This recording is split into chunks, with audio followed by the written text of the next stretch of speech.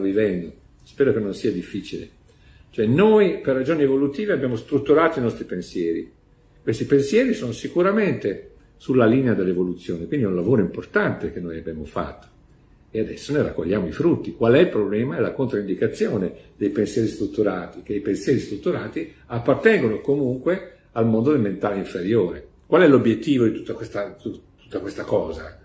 L'obiettivo è, a un certo punto, quando noi vivremo nel mondo dell'anima, il fatto di avere un mentale strutturato a livello della personalità è un grande regalo, perché ci permetterà di far diventare la comunicazione un'arte. Un po' quello che sto facendo io con voi. Cosa sto facendo? Cerco di comunicarvi dei contenuti spirituali, però è assolutamente necessario che io abbia dei mezzi per raccontarvi queste intuizioni, questi rapporti con il mondo spirituale, degli schemi che possono essere comprensibili anche a voi. Continuamente tiro fuori degli schemi, degli esempi, delle analogie che vi possono servire.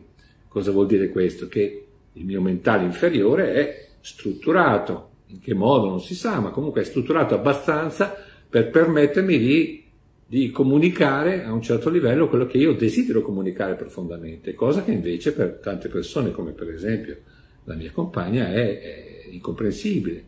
Non riesce a esprimere un contenuto interiore, non riesce a farlo, però lo esprime attraverso il sorriso, attraverso la poesia, attraverso l'accoglienza, attraverso uno sguardo di complicità o uno sguardo compassionevole, vedete?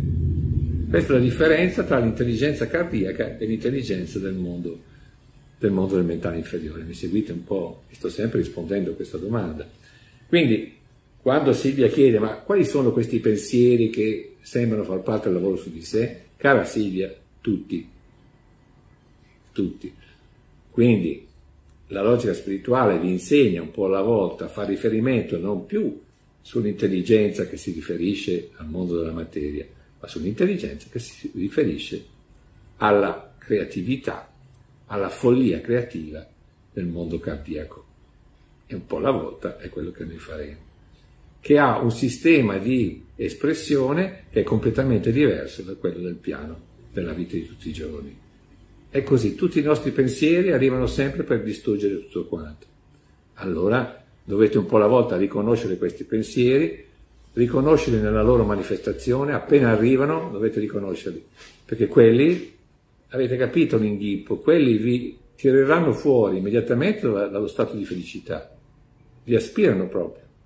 Voi vi identificate come dei fessi, vi identificate e quando voi date la vostra energia animica ai vostri pensieri inferiori, in quel momento trovate tutte le ragioni del mondo per giustificare quella sofferenza che voi provate all'interno del vostro mondo. Capito? Per esempio conosco una persona che, ma diverse ne conosco, che specialmente nell'ambito femminile, che sono molto, come si può dire, in pieno nella sensualità. La sensualità è una caratteristica dell'anima, è la manifestazione dell'armonia e della bellezza sul piano della personalità, è una cosa bellissima. La sensualità è proprio questo, la sensualità non è sempre il rapporto col fisico, col corpo, ma è il rapporto con un modo di fare.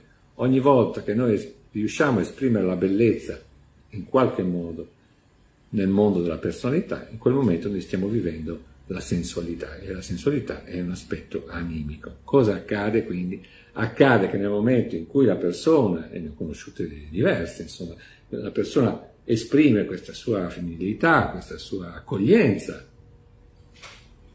e si sente in uno stato di felicità e di benessere, di pienezza interiore, arriva sempre la personalità che fa sentire queste persone come sporche, come inadatte, come ci fosse qualcosa che non va.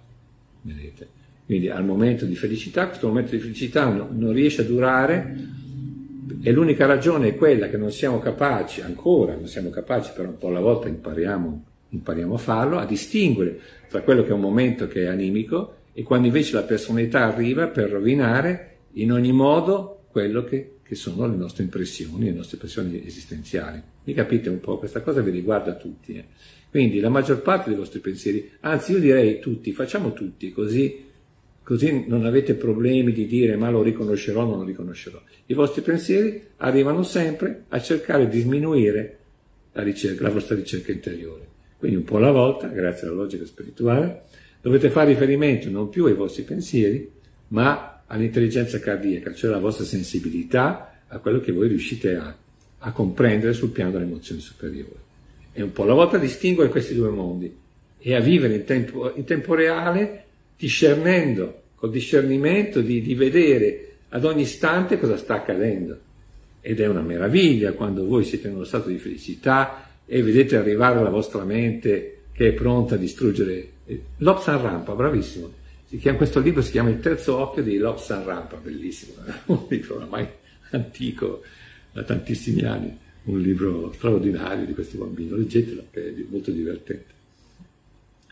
E quindi dovete proprio imparare a vedere quando la personalità sempre arriva per cercare di distruggere ciò che voi state facendo. Avete capito quindi qual è il problema?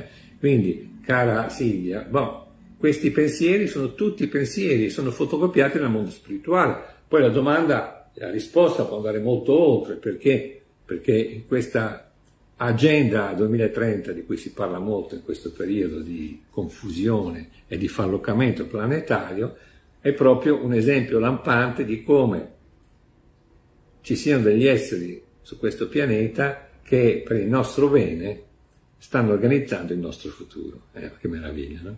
Ma che bello. Ci sono degli esseri così compassionevoli, hanno qualche miliardo di dollari, però sono compassionevoli, perché no? Hanno il loro yacht, il loro jet privato, hanno tutte queste situazioni, sono simpatici, no? E dato che non hanno più niente da fare, fanno quello che dice Gesù, e cioè loro dice, noi abbiamo la luce, la mettiamo, la facciamo vedere, la mettiamo in alto, affinché tutta l'umanità possa usufruire della nostra, si chiamano i benefattori, i benefattori dell'umanità.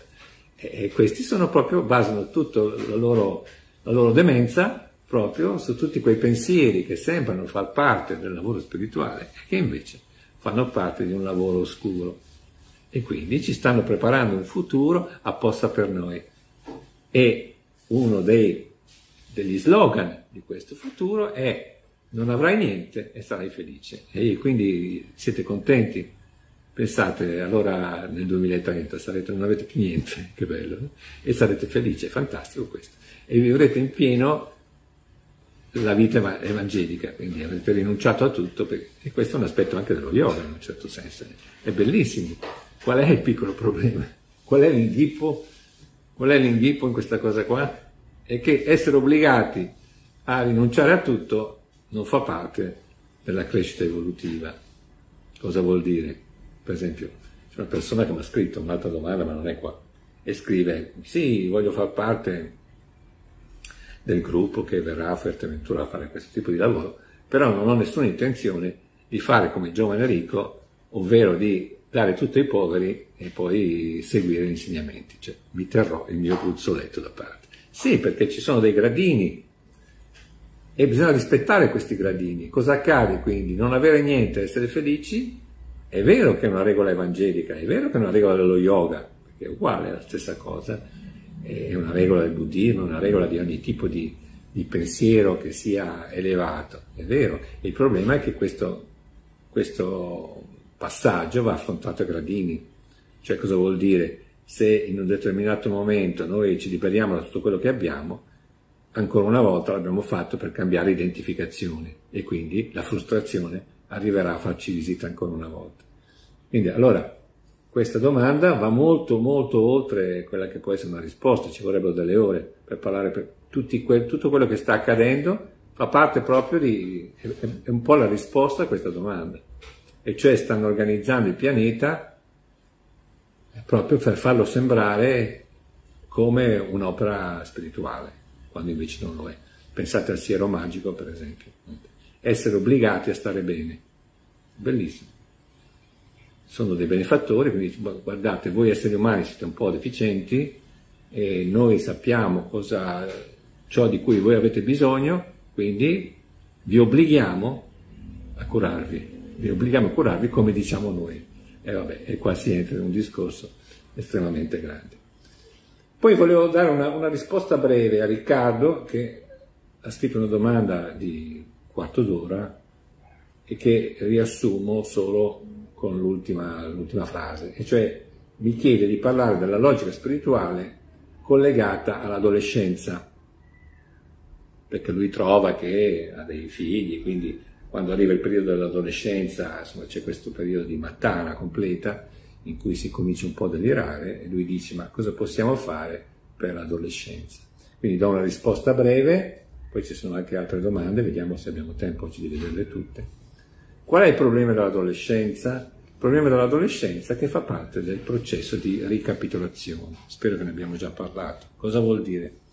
È assolutamente inevitabile che ogni anima che arriva su questo pianeta ricapitola completamente milioni di anni che ha vissuto in qualsiasi parte dell'universo. E in questa ricapitolazione c'è proprio ciò che noi siamo. Riproduciamo ogni volta ciò che noi siamo stati, non c'è niente da fare. Non c'è niente da fare, perché nella sua domanda Riccardo diceva: ma insomma, da bambini siamo pieni di luce, siamo a contatto col mondo spirituale, perché è così necessario perdere tutta questa roba? È proprio un peccato perdere questo contatto col mondo spirituale per diventare un po' dementi, un po' farlocchi. E poi noi crescendo, aumentiamo questo stato di demenza e di farloccheria, non è così. Non c'è niente da fare su questo, perché la ricapitolazione non segue proprio passo a passo quello che noi abbiamo vissuto. E quello che noi abbiamo vissuto è una caduta dal mondo spirituale verso il mondo della materia. Quindi questa caduta la troviamo riprodotta negli anni che noi viviamo su questo pianeta. Non c'è niente da fare. Cosa vuol dire? Da bambini noi rispecchiamo quel periodo antichissimo in cui eravamo anime e non provavamo nessun senso di separazione, quindi eravamo nel gioco, eravamo nella fiducia nell'esistenza più completa, assenza di paura, assenza del concetto della morte, assenza del concetto di separazione. Questi sono i bambini piccoli. Però poi abbiamo lottato per entrare nel mondo della separazione, per entrare nel mondo dell'orgoglio, per entrare nel mondo che poi porta alla violenza, perché la separazione poi alla fine si traduce in violenza, si traduce in antipatia, in odio, e quindi non c'è niente da fare. A un certo punto, ricapitolando, entriamo nel mondo della separazione netta. In quel momento però l'educazione dovrebbe supportare questo periodo estremamente difficile, quindi bisogna passare attraverso il periodo dell'identificazione col mondo terrestre, l'identificazione col proprio gruppo musicale, col proprio motorino, con la propria fotografia, con i propri idoli, con i propri film, con tutto questo mondo, con la propria cameretta, con i propri colori, con le proprie scelte, con il proprio taglio di capelli, con il proprio modo di vestirsi. Non c'è niente da fare. Bisogna passarci, perché questo serve a strutturare il guscio che noi abbiamo intorno e serve quindi all'anima per riconoscersi in qualche cosa, e questo è inevitabile. Quindi il periodo della demenza dell'adolescenza è inevitabile, bisogna passarci assolutamente. Qual è il problema poi? Che una volta strutturato questo guscio che ci permette di riconoscerci, di riconoscere noi stessi in qualche modo, a un certo punto l'evoluzione ci chiede di sgretolare questo guscio e ritornare alla casa del padre, come nella parabola del figlio prodigo. Quindi sgretolare tutta questa serie di identificazioni, di attaccamenti, e ritornare al mondo originale, il mondo senza separazione, con una differenza fondamentale, che è tutto il senso della nostra evoluzione.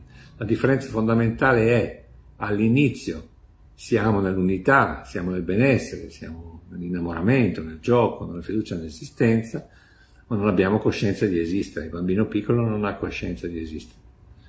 E quindi è una specie di felicità che non può essere spezzata per certi aspetti sui piani spirituali, però manca quello che è il gioiello. Il gioiello è la consapevolezza di sé. E la consapevolezza di sé si ottiene tramite queste miriadi di identificazioni, di attaccamenti che noi mettiamo intorno a noi stessi per poterci riconoscere in qualche cosa. E questo è, per analogia, rispecchia il periodo dell'adolescenza, e quindi non c'è proprio niente da fare. Poi arriva il problema, arriva il periodo dell'essere adulti, e l'essere adulti significa ritornare al mondo dell'unità senza perdere di vista la nostra identità. Quindi ritornare all'uno, ritornare al Padre, però riconoscendoci. E questo è il più grande paradosso esistente. Questo si capisce solo col mentale superiore, e cioè sei un tutt'uno, ma allo stesso tempo sei separato. Però questa separazione non intende più essere qualche cosa che è basato sullo scontro, ma è basato invece sulla complementarietà. Ecco, questo è un po' il viaggio evolutivo che noi facciamo. Quindi ecco, la risposta è questa. Noi bisogna mettere a punto comunque un tipo di educazione che consenta agli adolescenti di fare entrambe queste cose, cioè di arricchirsi di identificazioni, però insegnando loro in qualche modo che prima o poi queste identificazioni saranno buttate via. E adesso non esiste un tipo di educazione come questo, perlomeno vedendo i risultati, insomma. Adesso vedete che quello che stanno facendo per i giovani, i benefattori dell'umanità, sempre loro che sono bravissimi, stanno dando un sacco di identificazioni agli adolescenti, tantissime identificazioni, senza dire una parola però sul fatto che queste identificazioni portano a sofferenza, frustrazione. Questo lo nascondono, però di identificazioni ce ne sono tante. Addirittura adesso tu sei un uomo, vai in comune e dici che da oggi vuoi essere donna, è fantastico. E quindi prima avevi un'identificazione, sono i 2, 3, 4, 6 gender, transgender, meno gender, più gender. Ogni giorno puoi cambiare identificazione, fantastico. No? E questo viene scambiato con un sistema di libertà di scelta, quando invece è una trappola infame e ingloriosa. Va bene. C'era un'altra domanda, che abbiamo giusto il tempo per vedere un'ultima domanda, però questa è un po' lunga. Vediamo un po' se riesco a farne oppure facciamo così, visto che manca molto, non riesco a fare questa domanda, la tengo magari per la volta prossima. Io adesso vi rileggerei il brano del Vangelo, che adesso potreste ascoltare con altri occhi, e farò seguire questo brano del Vangelo dalla poesia di Alda Merini. Allora avete visto un po'? Avete visto? Vedete cosa vuol dire? Voi leggete questa poesia di Alda Merini e dite, ah, bella, ma non è una questione di bella, è una questione che potete riconoscere attraverso quella poesia qualche cosa che vi riguarda personalmente. E questa cosa l'ho detto tante volte. Quando leggete il Vangelo, non leggetelo come se fosse qualcosa che riguarda chissà chi, ma leggetelo come se Gesù stesse parlando con voi, veramente, che è tutto un altro atteggiamento. E lui dice, risplende la tua luce davanti agli uomini affinché tu renda gloria al Padre tuo che è nei cieli. Ma cosa vuol dire? Impara a capire questo linguaggio e impara a fare quello che ti dice. Impara a mettere la tua luce davanti. E la poesia è uguale. E vi leggo prima la poesia perché, lo ripeto, è proprio un capolavoro, vedete? Voi potete leggere una poesia e la vostra vita può cambiare. E guardate, sentite che bella. Io mi accontento di essere sereno nel tempo, quindi guardate che semplicità, di essere sereno nel tempo. Cosa vuol dire questo? Non troppi farlocamenti, non troppi pensieri, vivo la vita come viene, prendo la vita come viene, che può sembrare anche una cosa così, un po' troppo facile. La felicità sono attimi, non è così, anche per noi non sono attimi, e poi arriva il capolavoro, e la poesia è tutta lì. E quando arrivano questi attimi di felicità, me li prendo, senza esitare. Me li prendo, non è fantastico? Me li prendo senza esitare. Voi dite, vabbè, anch'io me li prendo. No, non te li prendi tu, perché soprattutto quel senza esitare, perché tu invece esiti sempre, accorgiti di questo. Tu esiti sempre, c'è un abisso tra la poetessa che dice li prendo senza esitare. Cercate di capire il sentimento che c'è dentro. Non è solo una questione di parola, è una questione di sentimento. Mi prendo la felicità senza esitare. Nella logica spirituale potrei dire, mi prendo la felicità senza farroccare, senza diventare demente. Sentite questa forza che c'è, mi prendo la felicità senza esitare. Senza esitare vuol dire, cos'è l'esitazione? Cos'è che crea l'esitazione? Se no quei pensieri di cui abbiamo parlato oggi. Non è così? Quei pensieri che arrivano sempre per cercare di distruggere la nostra felicità, e la poetessa se ne accorge perché vive nel mondo dell'intelligenza cardiaca, forse non la sa strutturare con il pensiero normale, però la sa strutturare dal punto di vista della poesia, e si è accorta tante volte di questa sofferenza che prova all'interno di sé, del suo mondo, di questa grande sofferenza, di questa grande angoscia esistenziale, e poi alla fine la riconosce. E allora cosa dice? Accidenti, quando arriva un momento di felicità, li prendo senza esitare, capito? Perché l'aspetto della personalità è quello dell'esitazione, quello del dubbio. La personalità lavora sul dubbio. Tu sei in un momento di felicità e arriva la personalità che ti dice: ma sei davvero sicuro? Non è che c'è qualcosa che non va? Arriva la personalità così, che è un po' come il serpente che arriva sibilando: sei sicuro che le cose sono proprio così? Sei sicuro di essere felice? E se questa felicità fosse una cosa che non va, vedete, arriva la personalità così. E voi cosa fate nella maggior parte dei casi? Vi identificate a questo sibilo, che è proprio un sibilo, è proprio un serpente. Questo sibilo, questa confusione, dite, allora la felicità si rovina, ma non solo la felicità sparisce, che potrebbe anche essere normale. No, voi trovate una ragione per pensare che quella felicità era una felicità inesistente, non esisteva, mi sono sbagliata. Pensavo di essere felice, non è vero. Pensate un po' come siete organizzati dentro, vedete? Allora adesso la vedete l'importanza di questa frase qua. Quando arrivano questi momenti di felicità, li prendo senza esitare. Non è grandioso? Senza esitare, avete capito? Senza esitare. Provate a fare anche voi così adesso, d'ora in avanti. Quando arrivano dei momenti di felicità, prendeteli senza esitare. Come si fa a spiegare meglio? Solo la poesia ti fa capire questa cosa, li prendi senza esitare, hai capito? Perché arriverà l'esitazione, arriva l'esitazione e tu la becchi, e tu ti identifichi, e la felicità se ne va, e te la prendi a destra e a sinistra, perché tu, perché sì, perché qua, perché non era una vera felicità, perché io, perché poi, perché tu, e si entra nel mondo del farlocamento, della complicazione. Avete capito un po' che meraviglia? Ma anzi, io direi di fermarci su questo. E questa frase ricopiatela da qualche parte, perché guardate quanto vi riguarda, quanto dà delle risposte in un modo così semplice. Vedete l'intelligenza cardiaca come funziona. Io invece devo parlarvi per ore per dire le stesse cose. Perché? Perché se scrivessi una poesia così e voi ascoltate e non vi cambia niente all'interno.